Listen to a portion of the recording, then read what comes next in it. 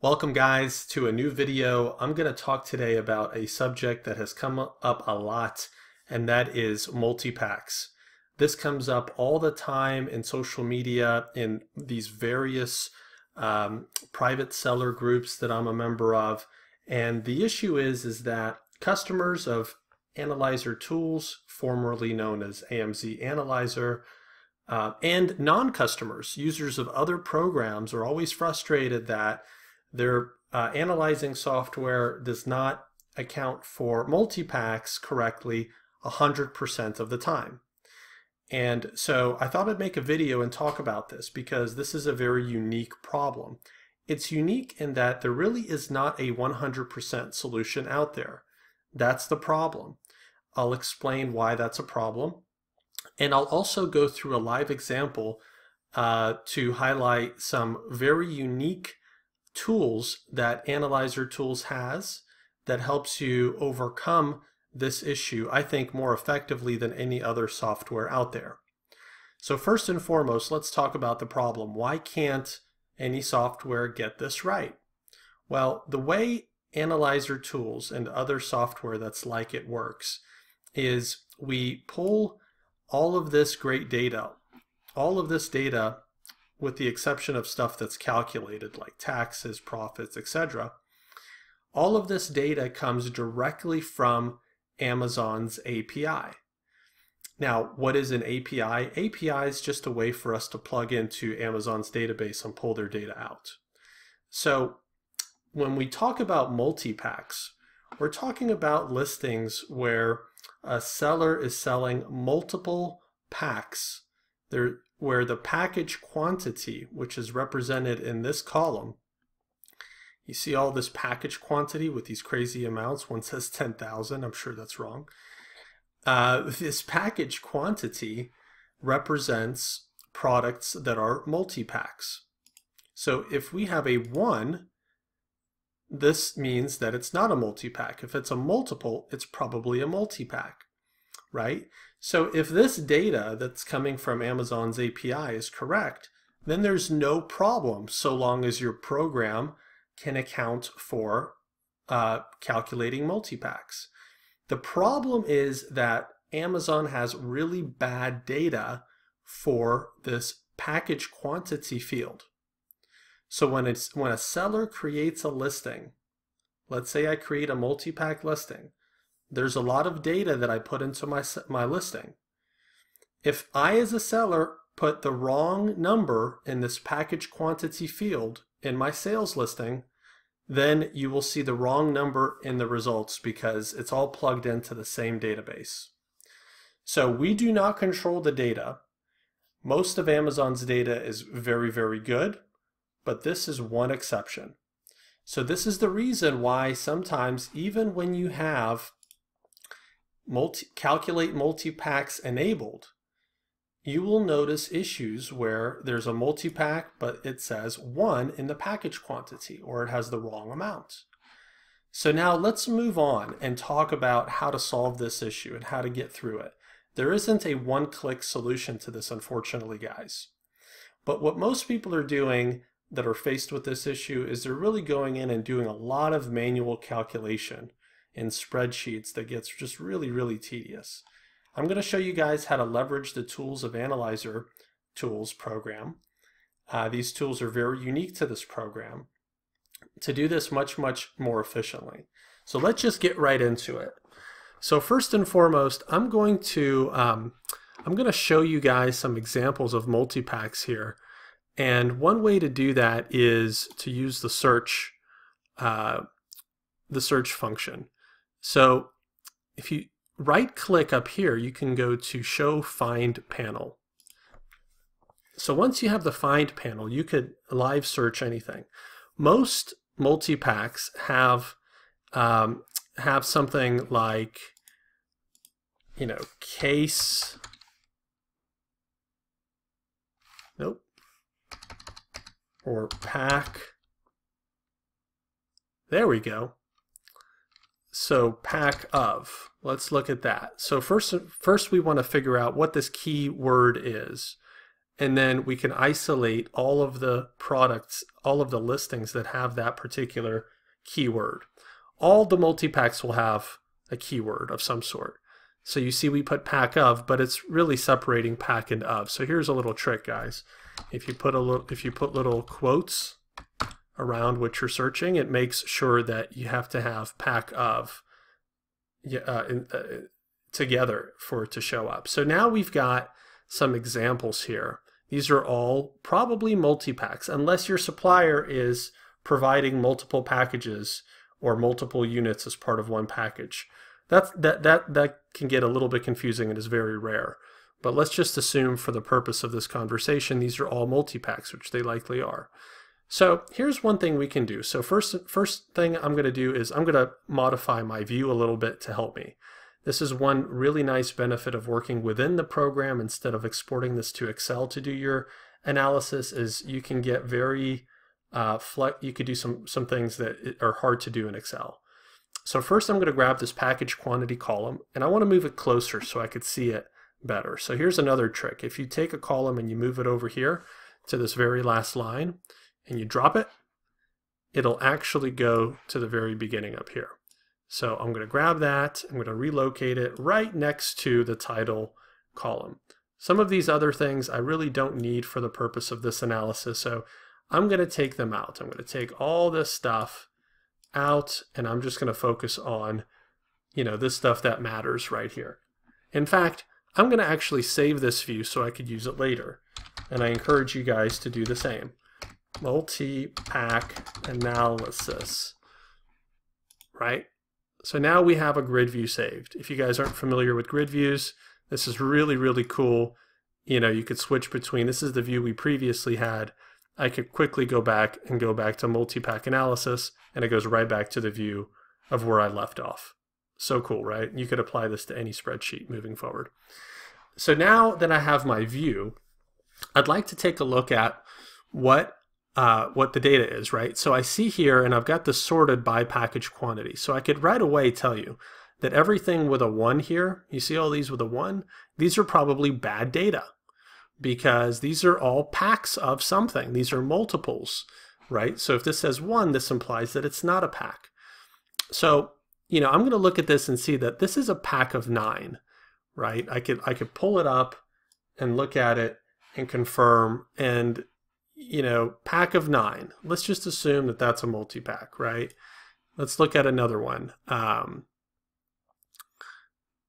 Pack of 3. Let's take this one. This is a good example because this is clearly a multi-pack. There's 3 distinct products here packaged together to make a unique listing. So in order to account for that, you'll see sometimes, a telltale sign of a multi-pack that has bad information is you'll see these crazy ROIs. You get 761% return. Well, that's not quite true. And that's because the program thinks you're only buying one of these.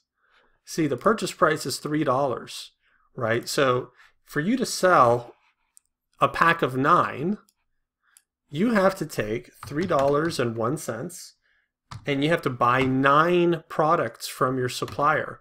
That means your purchase price is actually $27.09, not $3.01. So that's why the ROIs look out of sync, is because the program thinks you bought it at $3.01 and you're selling for $36. That would be a hell of a return, but it's not reality. So how do you change that and fix that? Well, in the program, it's so simple. All you do is you click into this package quantity field and you update it.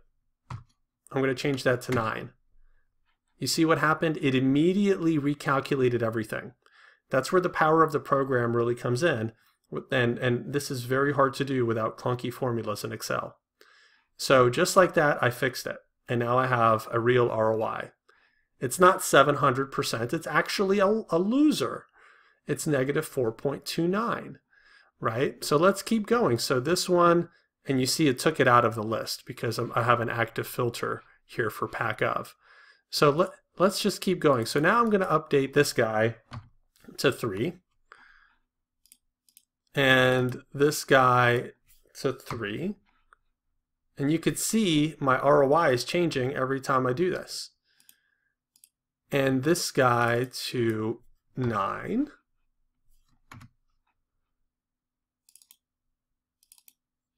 This isn't the most ideal thing to do.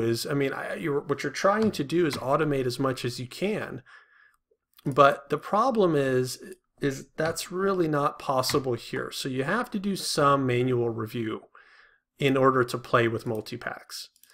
And the really nice thing about this is it's hard, right? It's hard to do, but there's profit in it. There's profit in areas where other sellers are not going to take the effort.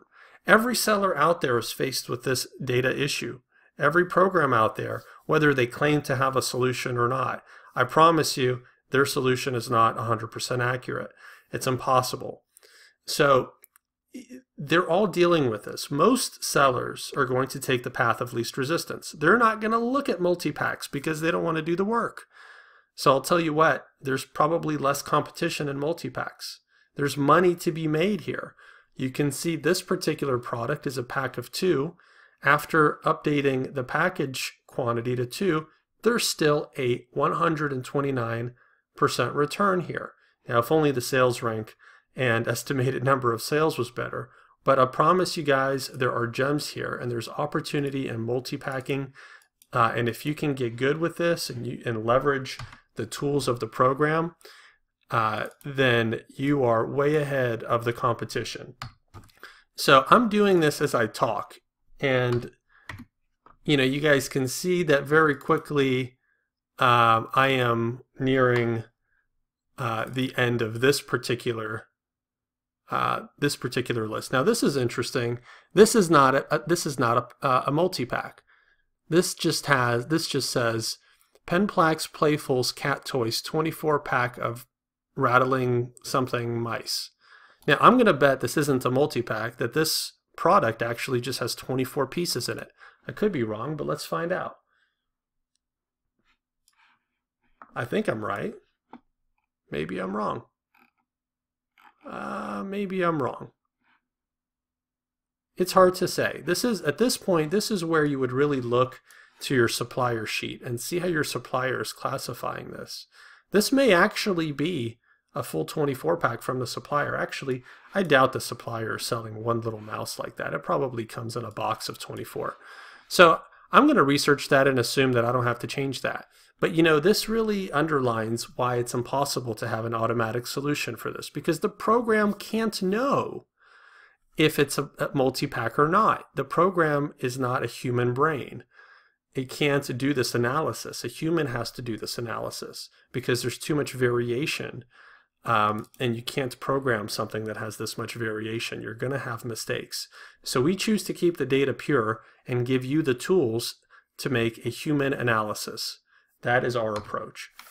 So we have just updated all the multi-packs. The rest of these you can see are really not an issue. I'm going to scan them to make sure that there's not one that's an obvious issue. I don't really see anything. Well, actually, here's one, pack of 4. They have 2. It's just bad data that we're dealing with here. But again, where it's difficult, there is opportunity. So I always tend to focus on the difficult areas instead of the easy ones. The easy ones have too much competition. So anyways, so we've extinguished pack of. And by the way, guys, I picked a really bad list. You will notice that some lists are really clean and the data is 100% right. You know what? It's because it's the same person that probably entered all of that list's listings on Amazon. The same guy or girl probably set it up, and that person was very diligent in filling out the correct metadata in their sales listings. That's why, some lists you'll see there's no issue. Other lists you'll see, oh my God, this is all wrong, or there's so many issues. I picked a list that's the oh my God list, not the easy list, okay, just for demonstration purposes. So we've extinguished the pack of, right? But maybe there's some other keywords. So let's see here. Another good one is set of. There you go. So again, this is another reason why you can't program this, is because people say this in different ways, but they're usually pack of or set of, but you could scan your list and see what nomenclature they used. So on this one, I could see there's really only, a few issues. There's this one, which is a set of 3, this one, which is a set of 15, and this one, which is a set of 15. There we go. The rest of this looks fine. So I hope this helps. It's not perfect, but this video only took a few minutes. And in a few minutes, we corrected a bunch of problem multi-packs. And with every stroke of your keyboard to correct one cell, it updates updates all the profit, all the margin, all the ROI, the purchase price. It updates everything automatically, instead of having to tinker with this with a calculator in a spreadsheet, which is what the alternative is. So I hope this helps. I am sorry to give you the bad news that there isn't a point-and-click solution for this. There's just not. Until Amazon fixes their data and cleans it up, which I hope they do, this will be the most efficient way that I know of to get multi-pack data and make it accurate and analyze its profitability. I hope this helps explain the elusive multi-pack issue. Please let me know if you have any questions. I could be reached through various social media sites. You could visit us on Facebook. You could visit us on Twitter. You could also check out our knowledge base, which is very helpful. It actually has information on dealing with multi-packs. We're actually going to post this video right here in this article after it's finished, so that you guys can come back and reference it anytime you like. You could browse around and look at other content that we have. We have a ton of videos and articles. But let us know what you think, and hopefully this helped. Happy analyzing. Take care.